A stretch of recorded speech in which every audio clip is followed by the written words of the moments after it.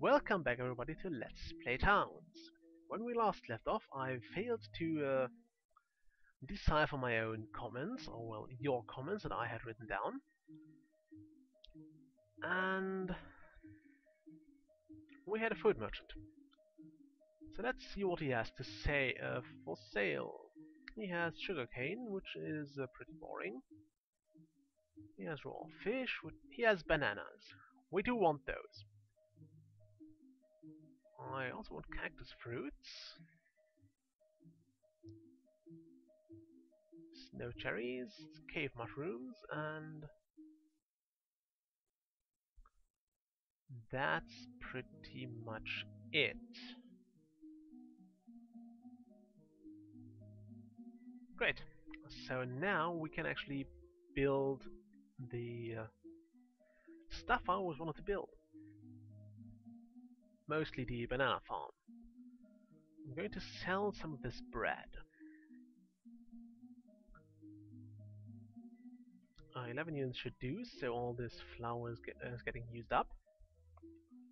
Also going to sell like 5 cakes and anything else I want to sell. Not really. Okay, go for it. And now, before we mess that up, let's assign it for planting. I want cactus fruits over here. This assumes on snow, so I want snow cherries on here.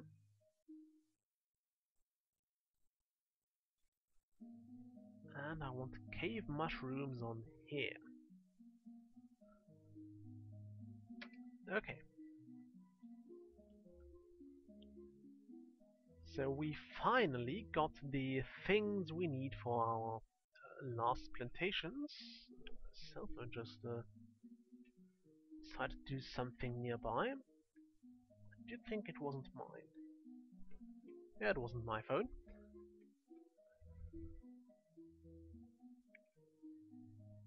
Let's disable the 3D mouse because it really bothers me at some point. We also built this wonderful bridge. And the caravan has left the town already. And there we go with some of our farming. We finally have bananas. Isn't that wonderful, people? We finally got the bananas. And we finally got cactus fruits, snow cherries, and mushrooms. So now we officially have all the food we can ever have, or all the food variety we can ever have. I want that though. Did I tell them to put flour in here? No sugar, it can have that. I would like you to put that in here. Okay. No idea why it wouldn't be placed in here. I guess our carriers are busy doing things, like carrying all those weapons over. Okay, this looks a bit weird, but I'll go with it. I should also move it, or at least move this field here, because now I don't know, it kind of looks silly.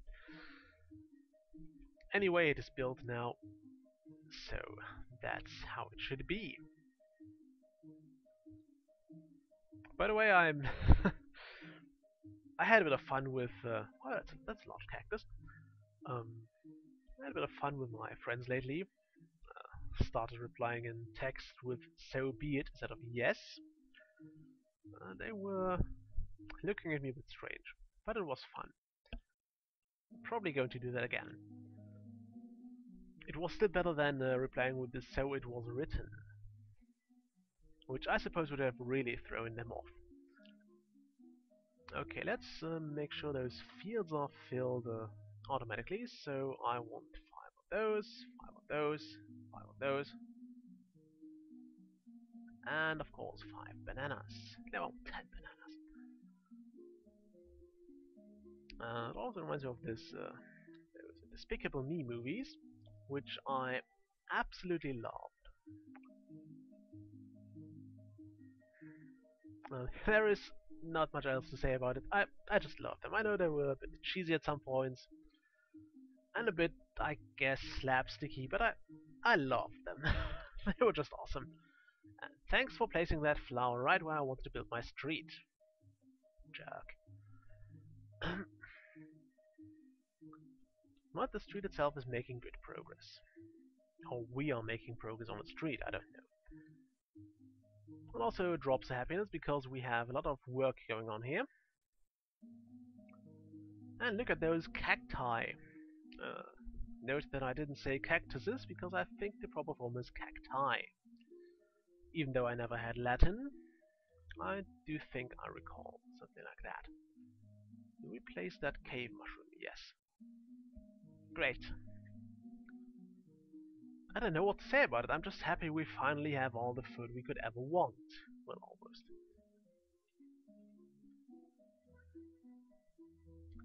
I must be honest, I never thought I could actually do that, but with the possibility to terraform being added to the game, we finally had a good chance to actually have all the other food. So,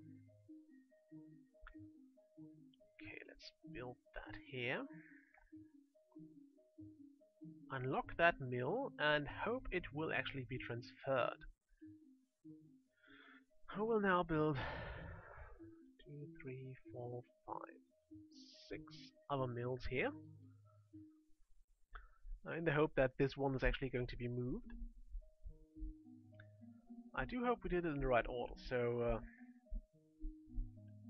we unlocked it first and then assigned it to be built somewhere else, and it was moved. There it was, and now we should use that space we just freed up for another road. There we go.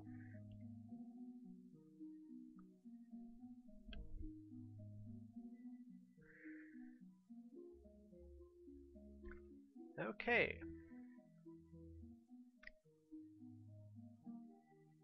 I don't know how much longer this lasts, and if or how much or how long this food will last us. Um, Never bothered looking into calculations and something like that, or looking into which way of or which crop is the most efficient, which grows fastest, and which makes most food per unit. So I don't know if you ever did those calculations. Feel free to share them here. Did you just overwrite my road tile? You frickin' jerks. Okay, we are pretty much out of apples here. Mostly because I did up the amount of pear pie I wanted to have. God, now I'm hungry again. It's one of those really bad side effects of... oh, look at that cherry tree. It's an eternal blossom, it seems. Where was I?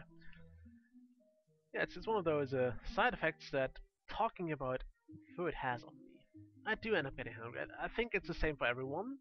If you talk about food, especially about things that you might enjoy yourself, that you think tastes pretty awesome, you end up getting hungry. Um, it's also, I don't know, I had that habit of sleeping, or when I was younger, I had a TV in my room, and I had that habit of sleeping in pretty long on Saturdays. And every time I woke up on Saturday, there was some sort of cooking show. I forgot which. I think it was with Jamie Oliver. And I woke up around lunchtime and turned on the TV and just to see what was on and maybe find something that relaxes me. And I tuned in there and I I got pretty darn hungry every time. It was just that. It's not much of a story really, but it was one of those things that I don't know. It kind of got me interested in cooking. I'm not that bad at it. I only do it pretty rarely. One of those things you plan each year. You think you cook more, and then you end up forgetting about it. You even buy things sometimes. You buy ingredients and everything and end up forgetting about them. So most of them turn bad anyway. And you think, hey, I should cook more. And then you buy ingredients again, and they turn bad again.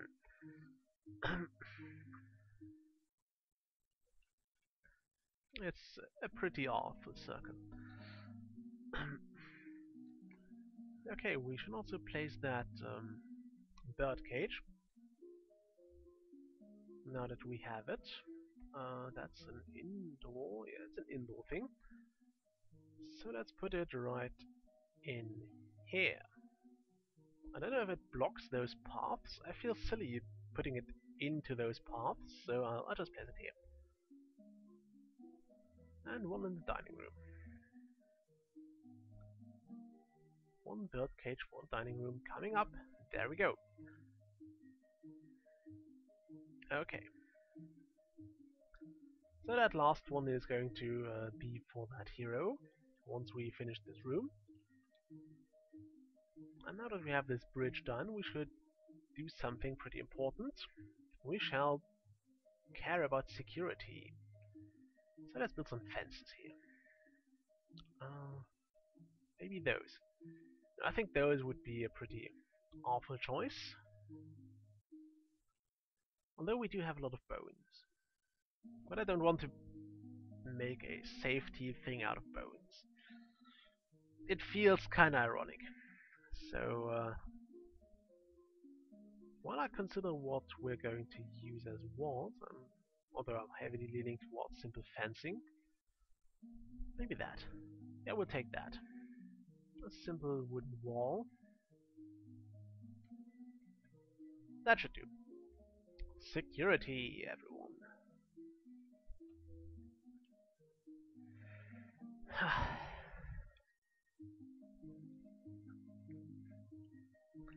I think we'll need more cooks and bakers now. So if we ever get another wave of migrants, I will probably just actually more farmers. So I'll probably slap them all into farming and cooking. No doubt about that. There will be a lot of cooks because I know it's said that too many cooks spoil the food, but there is so much food that everyone can cook something on his own, which means no food will be spoiled? I don't know.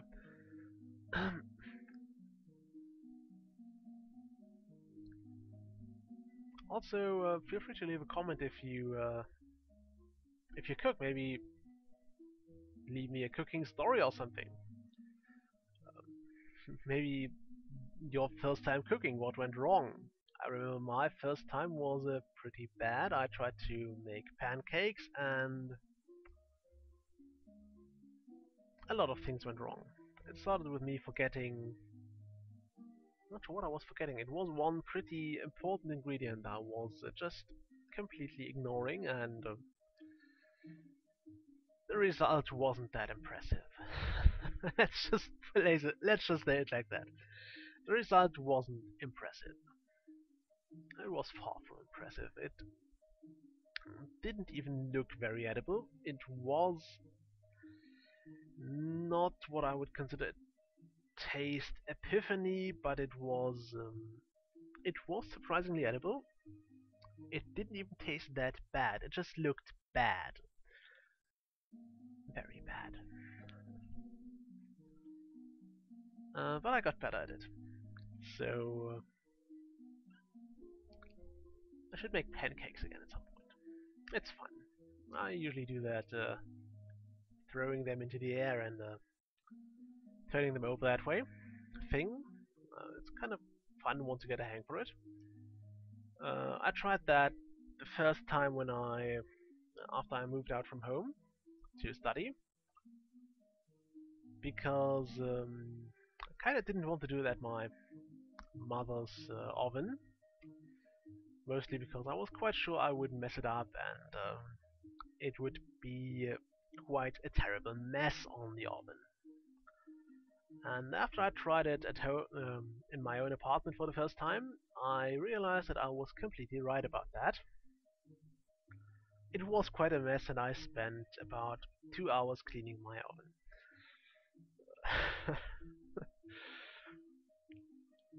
It was fun though, and the pancakes were awesome.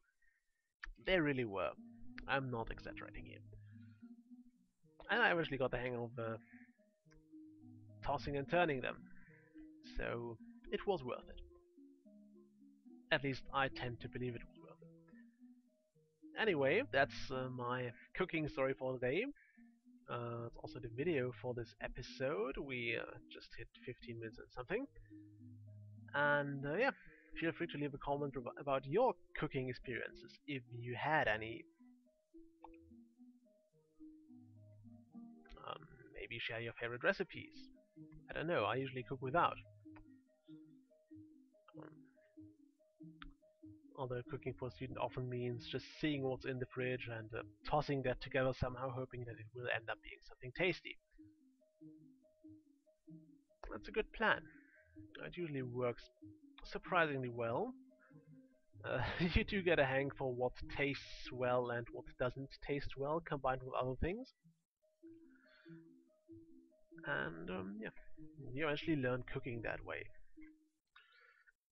I mean, you could always just do it the easy way and ask your parents to teach you something, but let's face it, who would do that?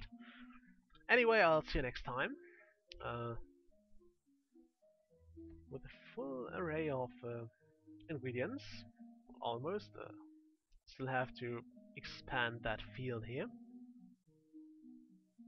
I don't like how this how to place fruits on those